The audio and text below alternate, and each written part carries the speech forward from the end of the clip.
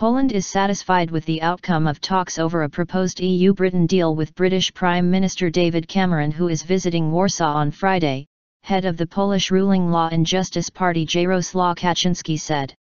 Speaking to reporters immediately after meeting Cameron in a hotel in central Warsaw, Kaczynski said, "We have gained really very much, and we are satisfied.